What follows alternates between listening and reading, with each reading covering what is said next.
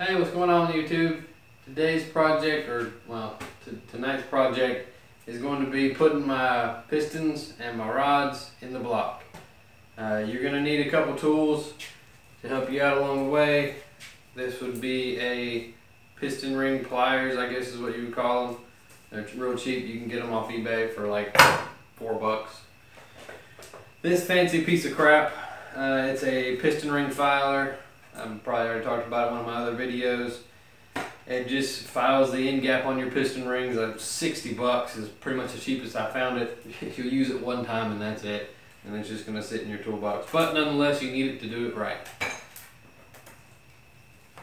And then you also need a ring compressor so that you can get the piston into the block.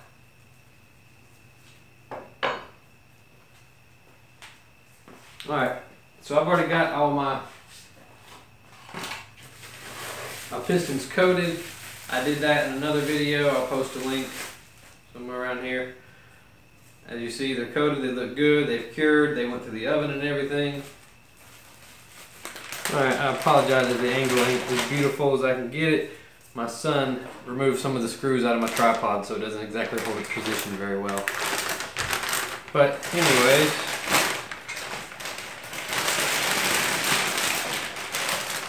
remove my bag.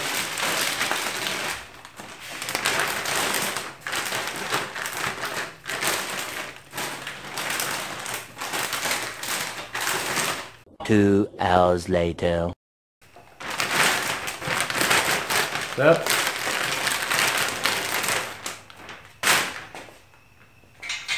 So, sorry, I thought you were recording. I am. Now how do you feel? Here, repeat. Alright. You can edit that out. Okay, I'm going to mark I'm going to go ahead and label all these little boxes of rings. These are the Wesco Sins, the ring sets, I guess, all in one. I'm going to go ahead and label them 1, 2, 3, 4, starting with, this being 1, 2, 3, 4. On the, let's see, what is that? That's the timing chain side. That's which way I'm going to go. 1, 2, 3, 4.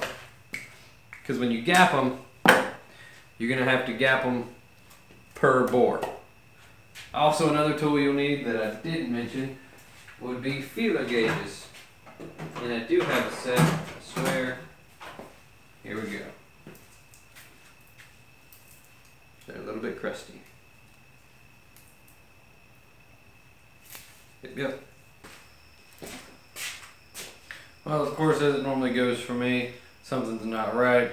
The piston rings, the ring set that they sent with me, which is what I ordered, is the 87mm rings. In order to get the suggested ring gap, I'm going to have to go with larger size piston rings. I'm going to go with a 87.5 and then file them down to whatever I need on here. So, I guess we'll cut to whenever they come in. Okay, well, I finally got my pistons, my new piston rings in. The 87.5 right there. I've already done the first set, and what it looks like I'm going to actually do is go with the top and second ring from the 87.5s, and then actually go with the oil rings from the 87mm. So that way I don't have to file the shit out of the oil rings as well, because they don't have to be exact from what I'm reading. But I got my measurements still for the end gaps. So yeah, here is my ring filer. As you can see, basically I got it set up. This thing is really freaking slow doing it by hand, so I just got it to where I can stick my drill on the end here and go to town. But anyways, so getting started on the second set. Let me go ahead and close this first set. Make sure they're all in there.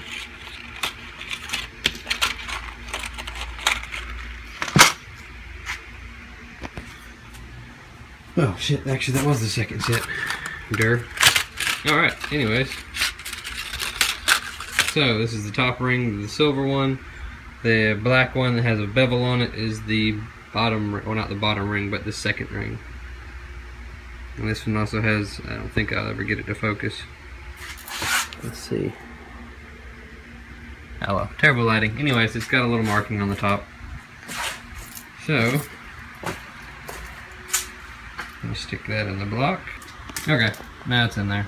As you can see, with my finger out of the way, 87s are way too big, but that's what I got the ring gap filer for.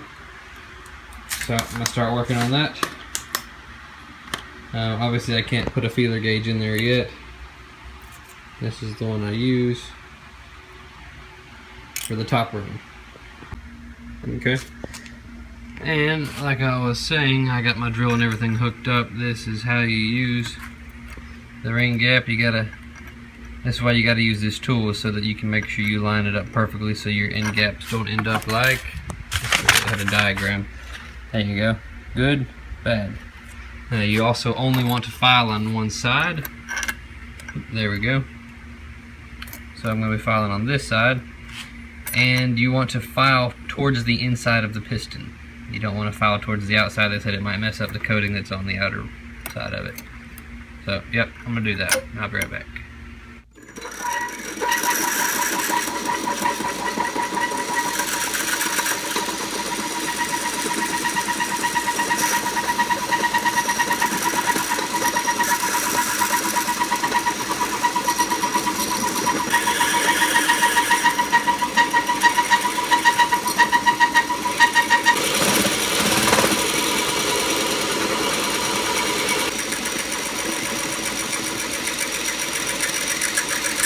2,000 years later.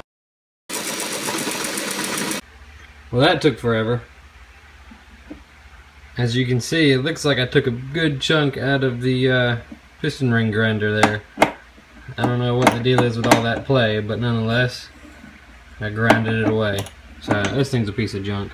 I wouldn't recommend buying the cheapest piston ring filer you can buy. But anyway, so now I'm done. Finally, I think it took maybe a total of 4 hours to grind all the piston rings down. That was a pain in the dick. Anyway, so I've already got one piston ring on because I was using that to make sure I lined up whenever I was measuring the end gap. So I'm going to put the other piston rings on and label the pistons. Alright, so for the Wiseco pistons, you will have a number on them. I don't know if I'll be able to zoom in good enough or get it to focus, but there'll be a number, a marking, a letter, anything, and that will be the side that faces up. The shinier ring, it goes on top. It's usually a little bit thinner. Nope. Then you have your thicker, slightly thicker black ring. You can usually feel that it's a bit sturdier. Again, it's going to have some lettering or numbering or something indicating, maybe even a dot that indicates that side is pointed up. And it's got a little bit of a bevel. I doubt you'll be able to see it, but it's got a little bit of a bevel on the bottom end. That's the second piston ring from the top down. This is how I'm starting. First from the top, second, and then these are the oil rings. So they basically get sandwiched in there like so. And you're going to have to clock the gaps. According to these, I believe it is 45 for each gap. Alright, then I'm going to go ahead and show you one piston. You should be able to get the hang of it. They've got a little chart on here that shows you exactly where the gaps are supposed to be. The first one you want to put on is the oil ring expander. Obviously you don't need the pliers with that. And you want to make sure the ends are buttoned together. You don't want them overlapping with this one. And the gap's supposed to be straight to the back. Now the bottom one, the gap is supposed to be about that direction. And again, with the smaller or thinner rings, you don't have to use the pliers. A lot of people would recommend you don't use the pliers, but I found them quite helpful when it comes to the larger rings.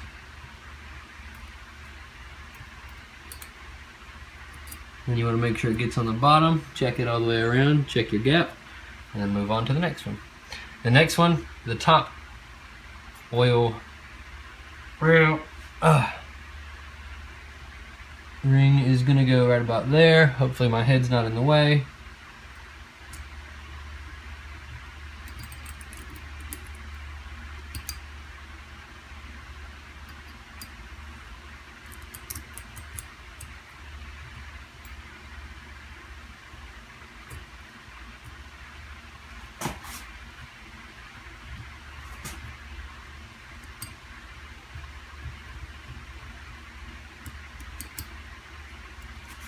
Nope.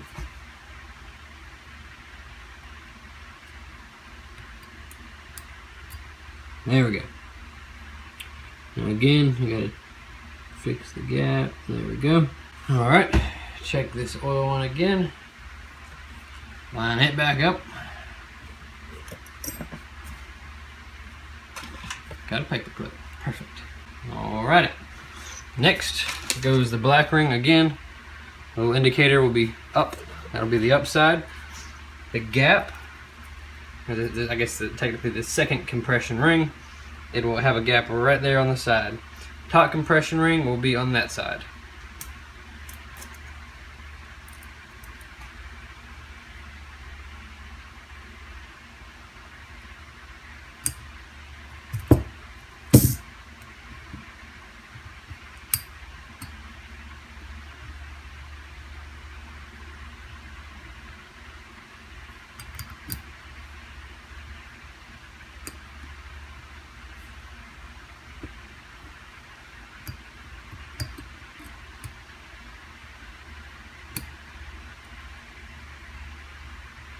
Alrighty.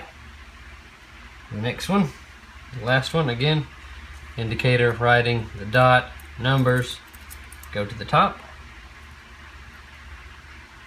And the gap is on the exact opposite side.